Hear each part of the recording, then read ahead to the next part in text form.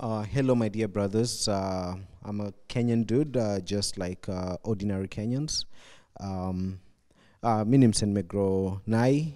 I went to Olympic, toka hapo nikaenda Kisi School, and from there, tukakimbisha maneno, I came to the States, kusoma. And given my background, I'm very much interested in politics simply because I've actually seen what good governance has done to the place where I live here in the US. A lot of people participate in politics, and not for the wrong reasons. Mostly with accountability, I think we can see very good things for our people. In terms of the youth, I think ODM has a very good, not only ODM, but NASA as a whole has a very good package for the future. In terms of kazi kwa vijana, access to internet, I'm an IT guy. I've been in the industry for more than 10 years so far. And kazi ziko kwa wingi. I think with ODM, if you look at so many people on the ground huko mashinani, they're actually saying that tutaleta internet to the communities, schools, through public libraries. And at the same time, even schools, will have access to that. The most important thing actually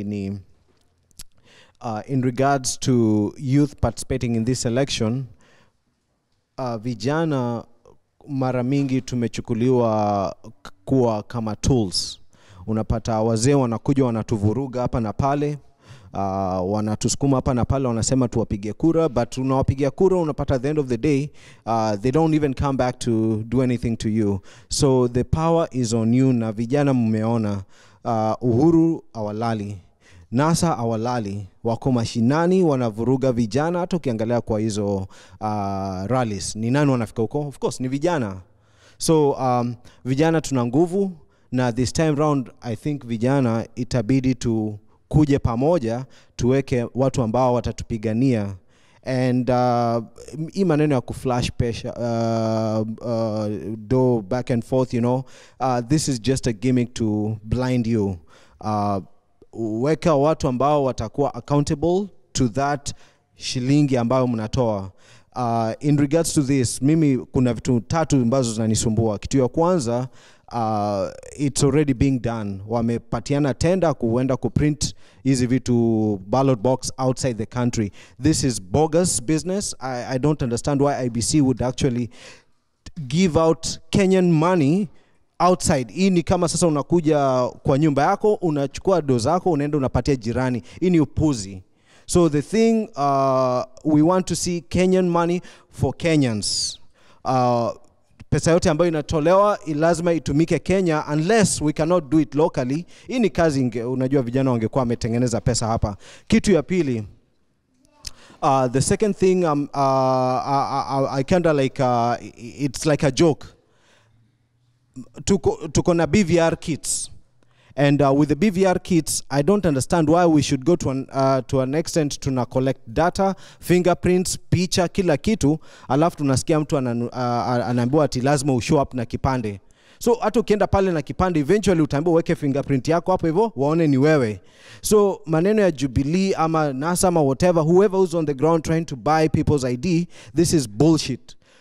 Shikilia ID yako, and I think kwenda mbele nadhani wa Kenya wanafaa wafike point mahali, you don't even need an ID to show up. Once you've registered yourself, your biometrics ziko kwa system, unaogopa nini? Wacha mtu akija kupatia pesa, wewe chukua pesa, kula. Hey, si mko na njaa? So point ni kula pesa, shikilia ID yako, hiyo ndio haki yako. Ya mwisho, I was actually talking about spending, election spending. So far, I came through this article. Ilikuwa nasema right now we are clocking $1 billion. No other country reaches the level where Kenya is at. So wakati unaona watu wamemwaga pesa, moso watu wenye wako kwenye serikali wamepora. Uliona hizo mabilioni zimekuwa stolen from different parastatals and government agencies. Hii ni pesa imemwaga back to kwa wananchi. Sasa hii movement tunasukuma hapa ya NASA, it's a grassroots movement. Hii ni movement ya wananchi. Sisi hapa hivi tumejitolea, although hatuwezi piga kura, tumejitolea to support the people who we feel are actually accountable to wananchi. Na mtu ambaye unapatia pesa is rather more likely to be accountable to you than ule mtu ambaye atakuja amwage pesa na hakuokota pesa kutoka kwako. So ukiona sisi tunapatia baba pesa hapa, baba tunamshikilia, these are strings attached. He's gonna be accountable to us. So kwa ujumla, mimi kitu nawezawaambia wananchi wenzangu, vijana wenzangu, take your time, piga kura kwa njia ambayo itakunufaisha. Na you're no longer a small boy, you're no longer a teenager. Sisi ni watu unapata tumeanza kuwa na familia hapa na pale. Tafadhali ukiweka kura, fikiria juu ya labda kama uko na girlfriend ama kama uko na bibi au uko na watoto, think about them. Ukiweka kura yako chini, tafadhali utatengeneza hiyo pesa kweli. Asante sana.